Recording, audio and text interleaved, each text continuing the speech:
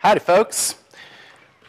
So my goal here today is to get you thinking systemically about security, not thinking about the what, cryptography and hashing and password security and using template auto-escaping. I'm not talking about the technical details, although Kelsey gave a talk earlier today which covers a lot of those technical details in depth, so if you want to know more about that, watch the video. No, what I want to talk about is how does your organization think about security? What is your security program? Let me get a quick reading. How many people here work for an organization that you would say has an established security program? Wow, okay, that's awesome. That's actually more than I thought. And how many of you do some form of security in your day job but don't really understand exactly how it fits into a larger picture of your organization's security posture? All right, okay, cool. So I'm speaking to the people who raised their hand the second time, and I'm speaking to the people who didn't raise their hands at all, who don't think that they have a part or don't understand their part in an organization's security. Really I want to answer a simple question here, which is what would a minimum viable security program look like? You can't, I work for Heroku, which is part of Salesforce, right? Salesforce, 15,000 employees. We've got a security program. We've got lots of security programs. I want to answer what does this look like if you're 4 people, if you're 12 people, if you're a small development team within a larger context that needs to sort of get its act together. And remember, when we talk about minimum viable products, we're not talking about just one part, right? I love this image because it really describes like exactly how you should think about what minimum viable means. It doesn't mean let's just build one part of it. It means let's build something that satisfies. So in this example, I want to tell you how to build a skateboard. So the conceit of this talk is, let's say you've got 1 week. You're going to sprint on this for a week. You're going to sit down with your coworkers, and at the end of that week, you want to have an established, defined, measured, successful security program ready to be iterated on over the next 5 weeks, 5 months, 5 years. And that's what we're building. So here's what we'll do. Monday, we're going to develop our training program to make sure that developers understand what building secure software means. Tuesday, we're going to develop an SDL, which is a fancy version of saying what is security here and how does it work. Wednesday, we're going to plan for when the shit hits the fan. Excuse my French. Thursday, we're going to talk about what a lot of people think of as sort of the boring parts of security: governance, risk, and compliance, formal security programs. And Friday, you're going to tell the world that you've just done some awesome work. Let's dive in. So, train your staff. So security is a shared responsibility. A system is only as strong as its weakest link. And this means we need to strengthen all of the links. Every single person at your organization is in some sense accountable for the security of your organization, whether they are a developer who needs to write code that protects against SQL injection, or an admin who needs to not fall prey to a phishing attack and share corporate calendars, or a janitor who needs to keep the doors locked, or a manager who needs to not, let someone approve a change that would be a bad idea for the company's overall risk profile, right? These are all actions that people need to take to ensure that we're doing our best job protecting our organization and, most importantly, our customers. So you really need to have holistic security awareness training for everyone at the company. This isn't optional, and I'll talk a bit about why in a minute. So what I suggest you do is focus on some very basic security hygiene practices. Good passwords is the easy one. Luckily, there are several good password management utilities, LastPass and OnePass. They are not hard to use. I hesitated for a minute. LastPass is a little hard to use, but it has some good features, so it's kind of worth it. So you can make a decision there about UX versus features and decide which one you like. Train your staff in using a password manager. That will dramatically level up the sort of organizational security posture of their platform. shared password reuse, that is, using the same password on one site and another, and then site A gets compromised and attackers use it on site B, is an incredibly common exploit vector. There was an interesting breach a number of years ago of a company, what was their name? They were a MongoDB like as a service provider. And the way that they were compromised was that the password that was used by a staff member on Adobe's website, and Adobe was compromised. And with the compromise to the Mongo provider, a shared password used by a user of that service was used to compromise another service, a continuous integration service. And so you have this chain of the attacker moving from platform to platform, harvesting passwords and trying them across other systems. So cutting out password reuse through the use of technology is a really good way to cut that down. Multi-factor auth is a thing. It works. You can train your staff how to use it. And basic training in customer privacy procedures is something that you should probably be spending some time writing down and helping your staff understand. This will differ from organization to organization depending on who your customers are and what privacy means to them. But this is worth the investment. Let's talk a bit about phishing, because that's the biggest threat that you'll probably face to this sort of general population of your staff.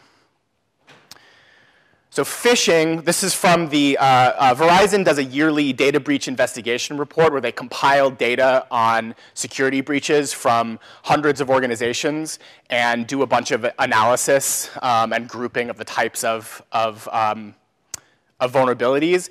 And they find that more than 2/3 of incidents that follow this pattern of trying to steal data feature phishing. Most attacks start with either a targeted or an untargeted phishing email. And what's really scary if you're in the security field is that almost 1/4 of recipients open phishing messages, and 10% of them click on attachments, which means that just 10 emails gives you a 90% success rate. Right? That's pretty scary. That means as an attacker, I only need to send you to your company 10 emails to have a fairly good chance of successfully phishing someone. So what can we do about this? This is a big threat, and it's really hard to address because it's people. So there's some technology tools. Good email filtering helps. Gmail's great. Being able to store and archive all of your organization's emails so that you can determine the scope of a phishing attack if one occurs is another great technological step.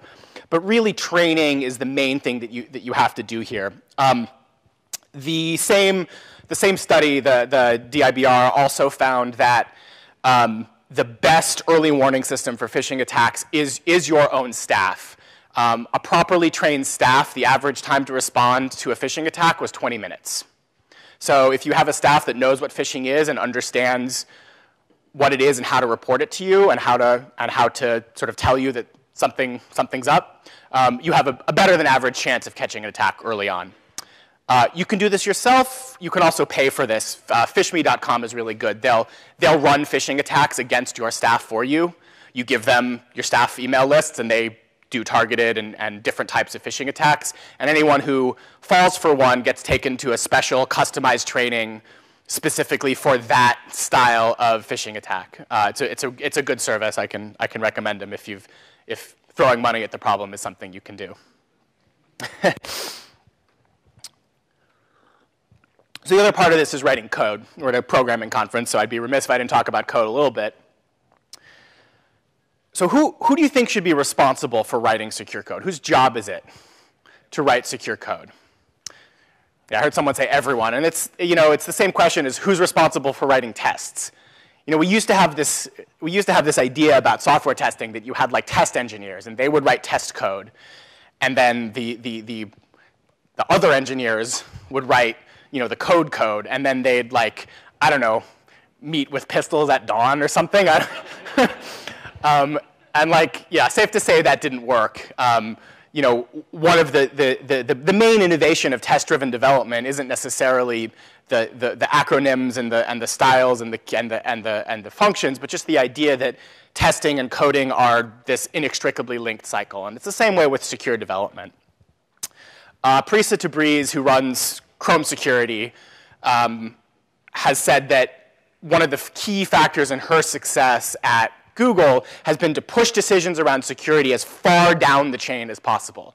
And this is kind of counterintuitive because you might intuitively think, you know, these are company-wide risks. We need to have the director of security making all the security decisions because then we'll be really secure. And it doesn't really work that way. The further you get from the hands-on keyboard, the people writing the code, the less context and information you have and the less able you are to really assess a risk. And so, you know, if you, like me or someone in management, your main job should be to empower and push those decisions as far down the stack as possible.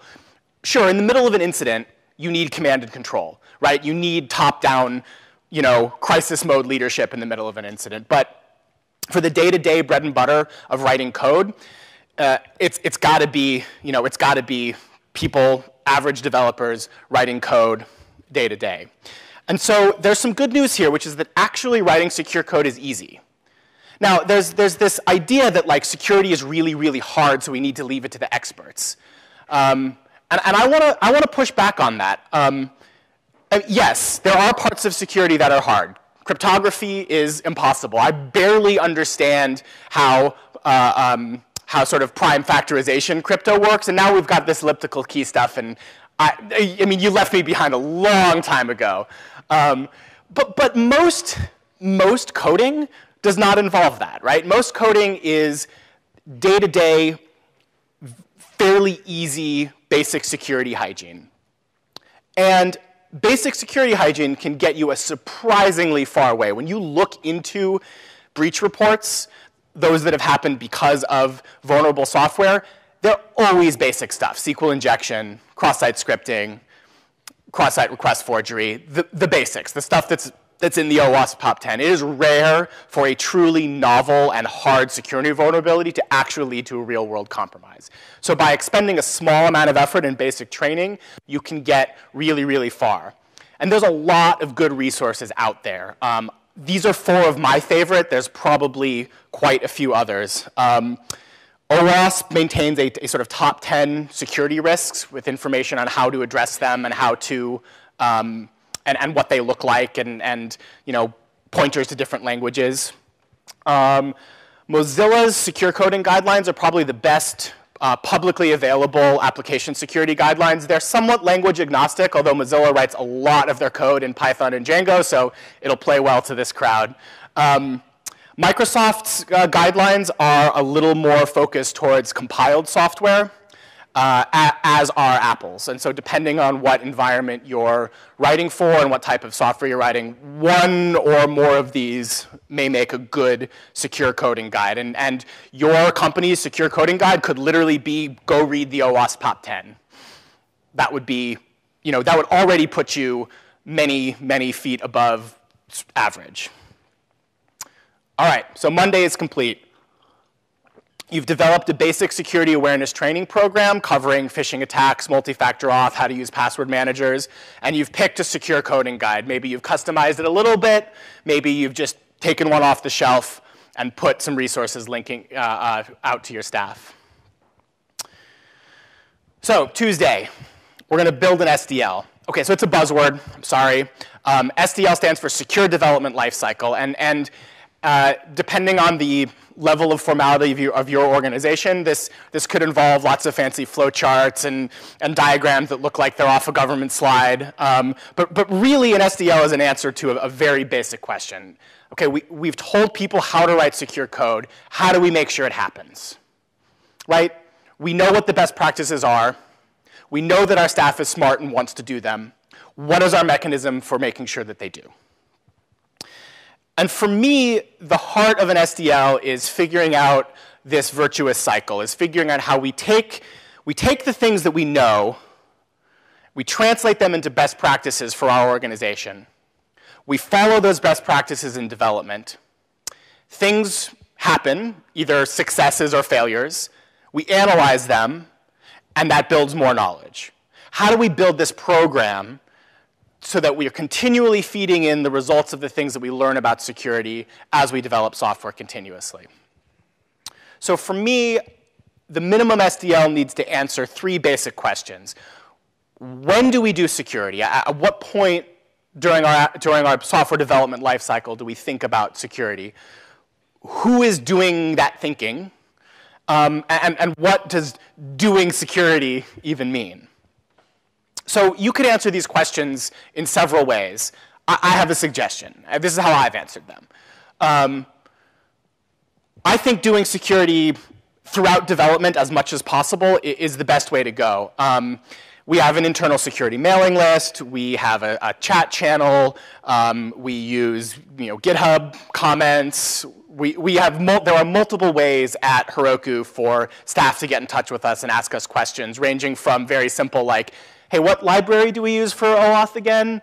To, I'm designing an entirely new, crypto widget and I need a lot of help, right? Any size of engagement when we're there. So, having experts available for questions and building a culture where it's cool to ask that stuff and where people help each other out with it as much as possible. It's probably a good idea to have an explicit security step when you're sort of planning and building a new product, and probably, again, a review just before you ship. These are hard when it comes to Agile because we don't have as many explicit design upfront steps, and shipping might be something that we do tens or hundreds of times a day. So I don't have a great answer here. This is still one of these really hard problems. Sort of figuring out how to integrate security and Agile is an ongoing problem and something that's sort of pretty tricky. But I still think you can identify moments where you can identify sort of touch points. If you're about to launch a new feature, if someone's going to take the time to write a blog post about it, maybe at the same time you might want to take some time to do an explicit security review. So who does this work? Again, you should be pushing security decisions down as far as possible.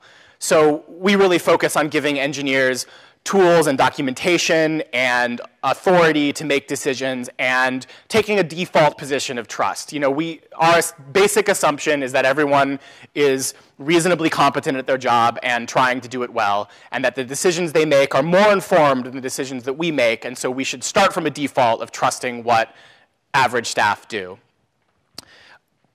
If you have dedicated security staff, if you're lucky enough to have a dedicated security team, I think the best position for that team is sort of a consulting role, right? You're not necessarily saying, this is the architecture, or yes, you may build that, or no, you may not. You're a consultant. You're asking questions. You're answering questions. You're giving expert feedback. We have a thing we talk about on the team about we try not to say no. We try to say yes if. Right? So don't just say, like, security's role shouldn't be, you can't do that. It should be, there are risks. How do you plan to address them? And the decision about how far up those risk decisions need to be based on some fairly good understanding of what risk means for your organization. There is such a thing as acceptable risk, right? You're going to come up with a situation where you've got a known problem, but if you don't ship tomorrow, it's going to cost your company $40,000, and so you have to make a decision. Do we pay them? Is this security risk so bad that we need to pay the money, or do we have a plan to remediate it in a reasonable enough period of time that it's worth the risk? And the greater the risk, and on either side, the higher up you probably want to push that decision. That's a company-wide risk decision, so it probably needs to be made company-wide. We build tools. This is one that we have. We have a little, we refer to this as the Twine game. It's like a choose-your-own-adventure sort of point and click to sort of figure out what level of risk a particular project is going to be and sort of self-service the decision about whether you might want to involve our team or not. So what does doing security mean? This is the last part here. What are we talking about when we say doing security? So I think checklists are the greatest invention since sliced bread. Probably better. I would give up sliced bread if I got to keep checklists. And a good introduction to checklists is in Atul Gawande's book, The Checklist Manifesto. Great book. He's an amazing writer. Really good to read. And one example he gives is so there's a a doctor at Hopkins called Peter Provenance, who's sort of the inventor of using checklists in medicine. And they were having a big problem with central line infections. And so he designed a checklist. I think it had 5 items on it. It was really simple, like, do you have clean drapes? Is the needle clean? Have you washed your hands? Like, it was really, really basic stuff. So they gave this to all the doctors and nurses doing central lines and monitored the results. The 10-day infection rate went from 11%, 1 in 10 patients were getting infected, to 0. And in fact, they were so surprised by this result, they thought they were doing something wrong. So they measured it for another 18 months because they thought that they had messed something up. And so all in all, in that 2.5 years, there were 2 central line infections after the introduction of the checklist, down from 1 in 10 to 2 over 2.5 years. Gawande notes that there are these 3 kinds of problems in the world. There are simple problems, it's like baking a cake. Once you know how to bake a cake, you can do it repeatedly over and over again. You can give someone a recipe who's never baked a cake, and they can probably do an okay job of it. There are complicated problems, like sending a rocket to a moon. The recipe is much, much longer, but there's still a recipe. We know more or less what all the steps are. We get it wrong more often because it's more complicated, but we could write a checklist for sending a rocket to the moon. It would be a lot longer than the cake, but it would be a thing. And then there are complex problems, like raising a child. There's no one way to raise a child. You can't give someone a laminated checklist on how to raise a child and expect that to work repeatedly every time, or even like any time.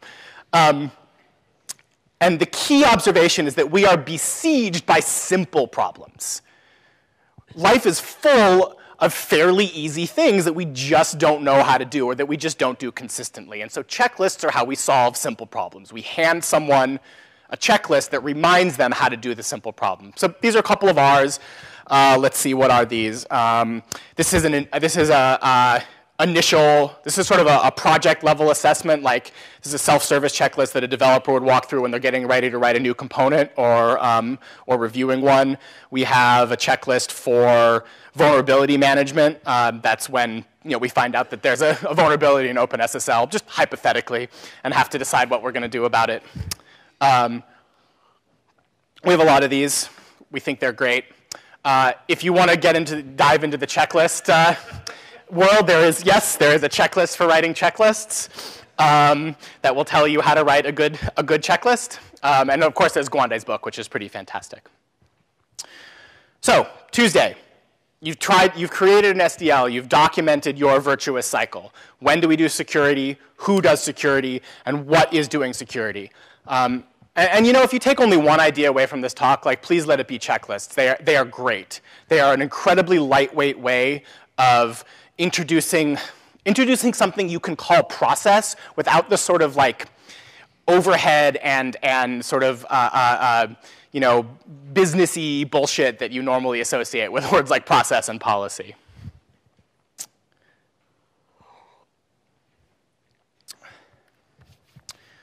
Okay, so you know your staff is trained, you know how to write secure software.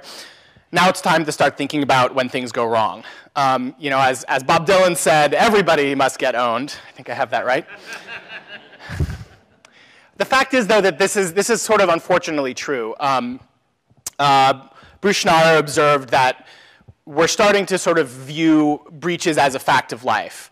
And this is depressing because it shows just how bad we are at our jobs and how much we need to really level up here to stay ahead of the black hats. But there's some silver lining to that for people involved in security, because it means that more and more we're judged on our response, our time to respond, our ability to contain an attack, our transparency, our security practices.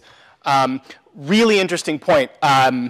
This is a tangent, but this just happened. There was just a circuit court that ruled that the FTC has the authority to fine companies for violating security practices under the idea that it's deceptive trade practice to offer your customers privacy and then not follow basic security practices.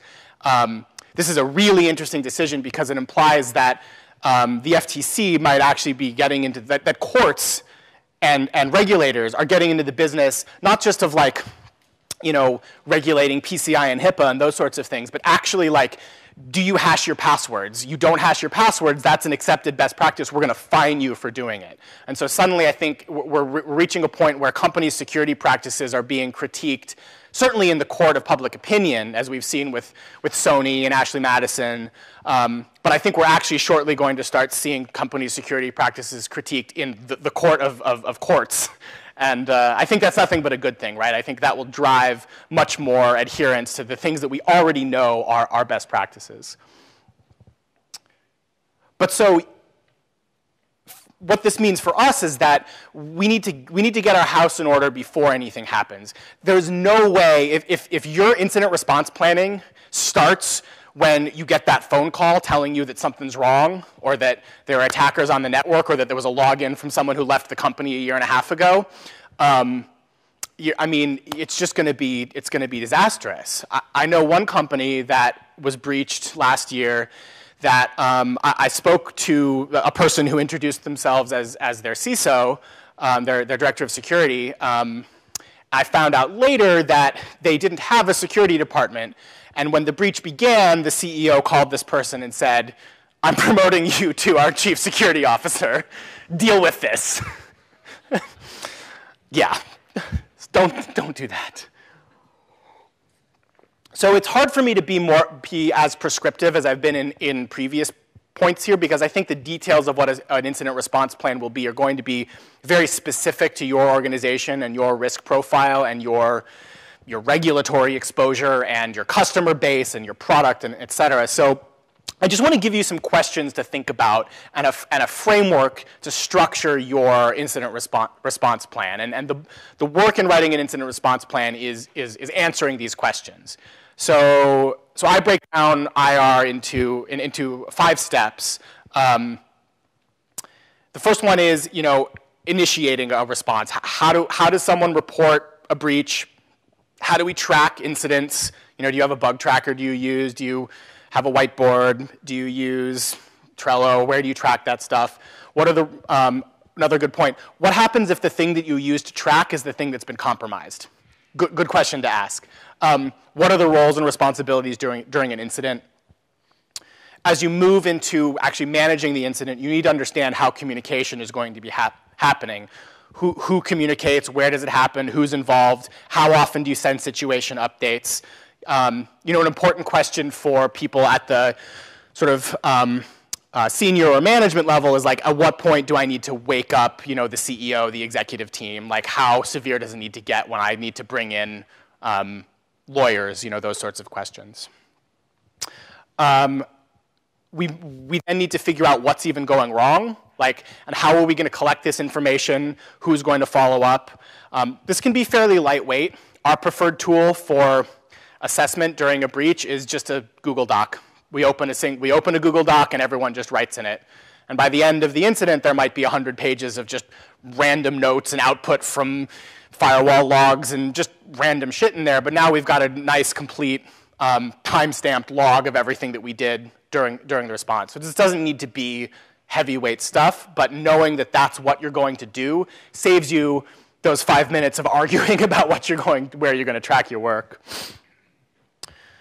So once we've figured out how severe a problem is, we need to know what our response SLA needs to be. I mean, the reality is that not every incident is everything's on fire, all hands on deck, stop the presses. Some things are, yeah, this thing is bad, but worse would be waking up the team responsible. Let's get them in the morning to fix it. And you should have some system for determining that so it's not a seat-of-the-pants decision. Once you fix things, a really common problem is to sort of knee-jerk and fix the one thing that happened in that situation, even though it actually maybe that's not the root cause, or maybe this incident exposes a lot of other long-term things. So how are you going to ensure that any long-term remediation tasks are actually followed through on? And for people with customer notification requirements, it's important to know what your legal, your ethical, your moral requirements are around notifying your customers. there are likely going to be both legal requirements, and then there are, I hope, also ethical requirements around when you tell your customers that something happened. And finally, all of this is useless if you don't learn something from it, and so you should understand how you're going to reflect back on the work and explore the causes. And what do we need to correct? What do we need to collect? What sort of information do we need to know? Again, there may be legal reasons for this. We have some requirements around the information we have to collect around incidents for being able to sort of talk about this to our customers. But you may also want to be able to collect metrics on root cause, so you can go back in 5 years and say, hey, 5 years ago, half of our vulnerabilities were network related, and now only a quarter of them are. We should focus elsewhere, or whatever it is. So a lot more reading. I'll give you a few pointers.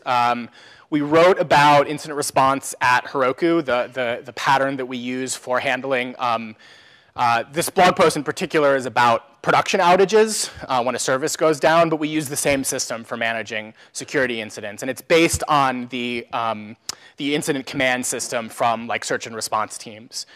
And then this last one, Magoo, Ryan, last name is escaping me. He ran security he worked in security at Facebook. He ran security at Coinbase. He's got a pretty good pedigree. And he kind of wrote a oh shit, you've been owned guide. And you could do a lot worse than just starting with that as your IR guide. So Wednesday, this is hump day. This is the hardest part of your week, creating your incident response plan. So Thursday, governance, risk, and compliance. This is the awesome part. There is an absolute alphabet soup of governance and compliance regimes out there for companies and for organizations. These are just the ones I know of in the U.S. I'm sure that there are 37 million more across the world. And for the vast majority of at least small organizations, none of these are worth your time. Now, this may not be true. If you're a health information startup, that HIPAA spec, all 800 pages of it, it is your best friend. If you're taking credit card payments, you better know PCI. If you want to sell things to people in Europe, safe harbor is going to be pretty important. But for most smaller organizations, you can skip right over these things. But you ignore formal risk programs at your peril, because sooner or later you will want to take credit card payments. You will want to get into the health information market. You will want to sell to people in Europe. And it's going to be very important when that happens for you not to have shot yourself in the foot in the early days by completely ignoring this work. So you can save yourself a ton of effort by laying a very easy and simple groundwork right now for a formal risk program.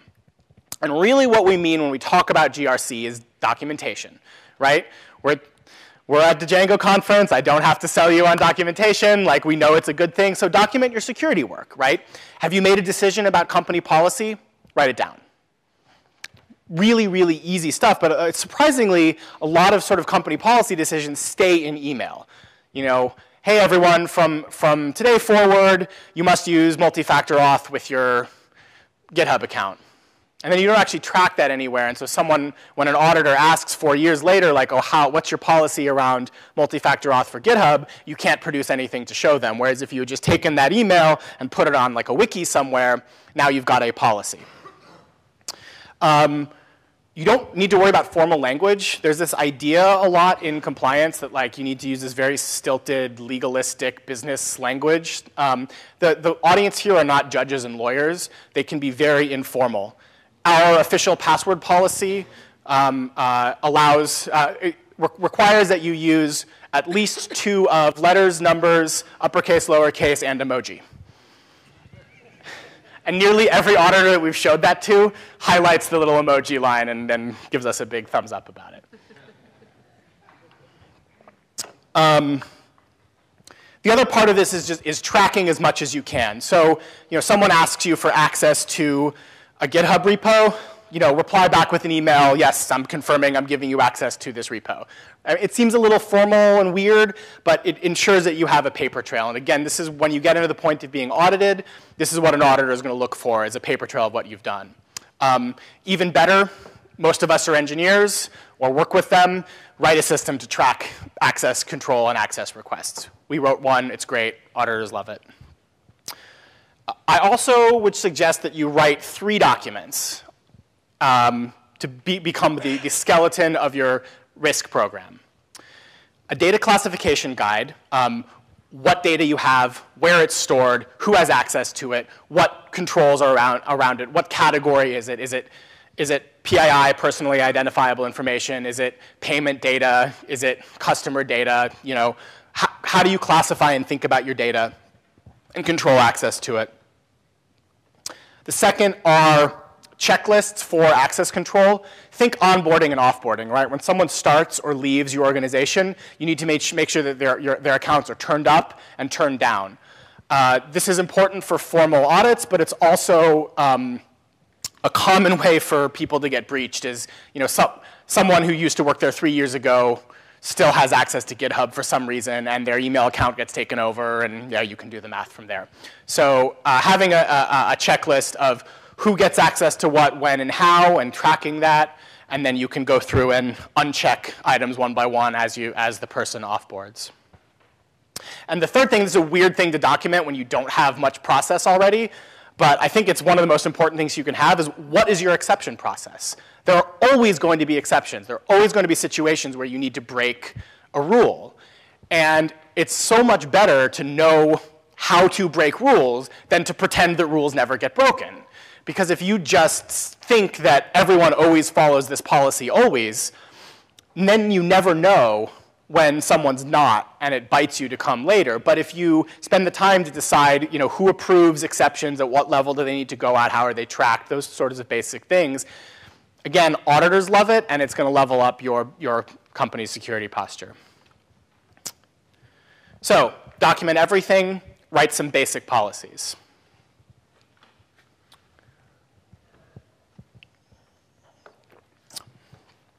So you've done most of the work. Now it's time to tell people about it.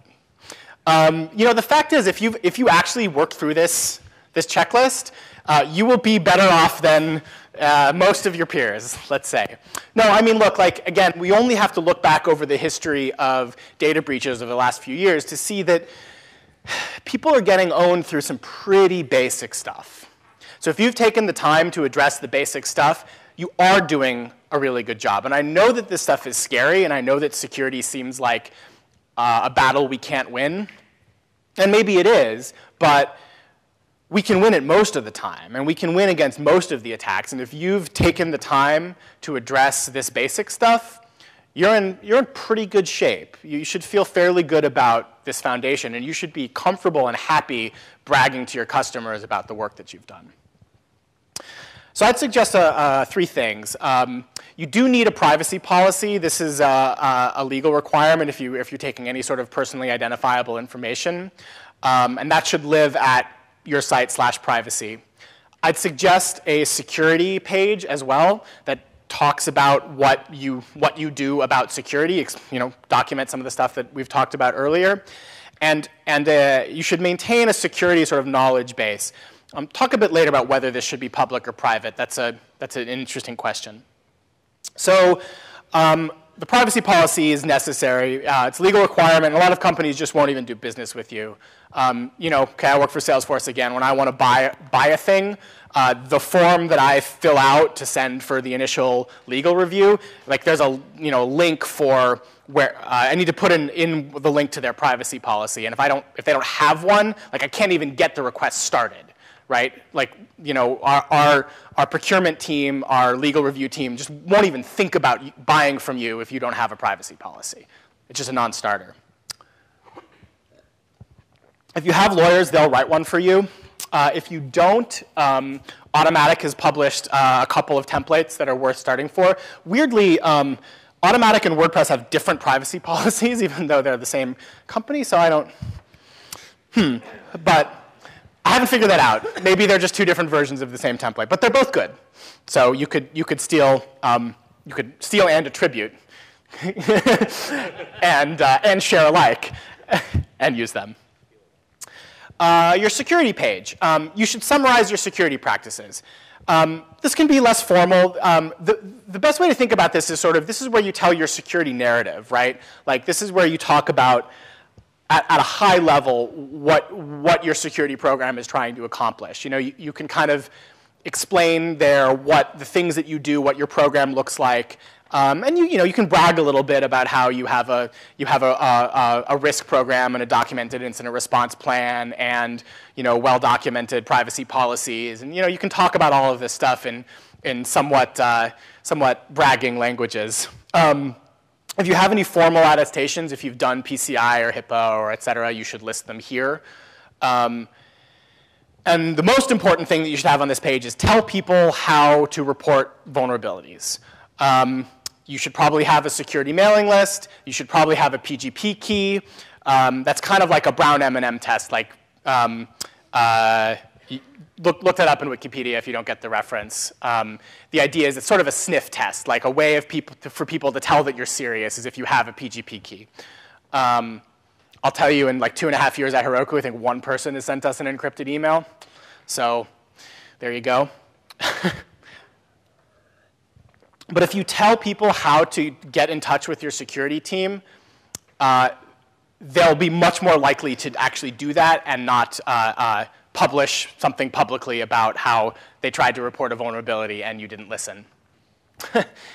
So the last one is the security FAQ. The way I think about this is every time a customer asks you a question about security, or an internal person, a product manager, a salesperson, a marketing person, a non-technical role asks you about security, write down the answer. And over time, you'll discover there are some natural groupings. At Heroku, of course, there are a lot of questions about containerization, like how do we separate one dyno from another dyno? This comes up a lot. And so there's a lot of questions in there, and we've kind of grouped them all around like container security. You'll notice that we don't publish ours publicly, and this is an interesting point. Transparency is a really important value, but there are also some good reasons to limit this information. There may be confidential information in there. There may be things that disclose information about other customers that you might not want. There may be information about the level of your security readiness program that you want to be transparent with customers, but you probably don't want to share with non-customers because they're not, because that's a much broader group of people, and they're not under NDA. So my litmus test for publishing security information is transparency going to make my customers safer? If it is, publish it even if it hurts. If it's not, if it's going to make them less safe, don't publish it even if it hurts. So that's your day 5, privacy policy, security page, and a security FAQ. So to recap, your minimum viable security program is train your staff, develop an SDL, a virtuous cycle, to ensure that you continually develop and learn from your software development practices. Have a plan for incident response. When something goes wrong, be ready to do something about it. Lay the foundations for a formal risk program, and tell the world. Good job, you've built a security program. Thank you.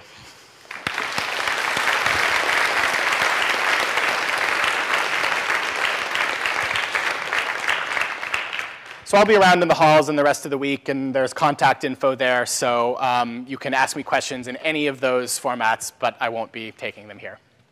Thanks, y'all.